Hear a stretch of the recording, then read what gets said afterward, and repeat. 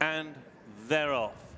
Step slow away was He's Our Star, also Ego East not that fast away, neither too as Martini Lodge or indeed Queen's Award. However, 5 of them are vying for the early lead, and it will be Bally Bay Moonshiner who now clears off, gets the lead, goes on now by a length and a half. 3 Dons gives chase in second. STOIC SYD towards the inside is in third. Queen's Award, having broken a step slow, has whipped round the outside of the field and is now coming through to press the pace. Indeed, just about goes on at the end of the first 2.5 furlongs. So it's now Queen's Award as they go towards that far turn. Queen's Award now goes on by a length and a half. On the inside, it is Bally Bay Moonshiner who races in second. 3 Dons on the turn in third, and then in fourth is STOIC SYD. Around the outside is Hell of a Pace, racing at the moment alongside Marchetti as they make the run on towards the final 3 furlongs.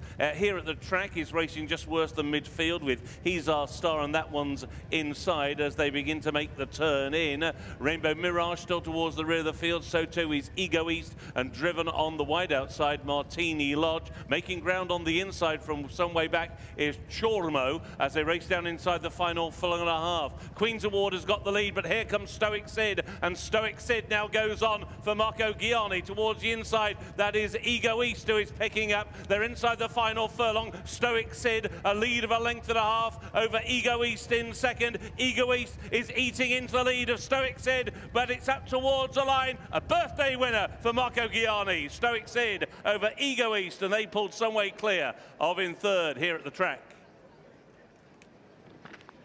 Yeah, the market leaders, and I think they were near enough joint favourites at the off, they have pulled miles clear. STOIC SYD has won and won again and has beaten Ego East, who was ridden quiet and hugged the rail over on that far side to put the afterburners on, but ultimately come up just short.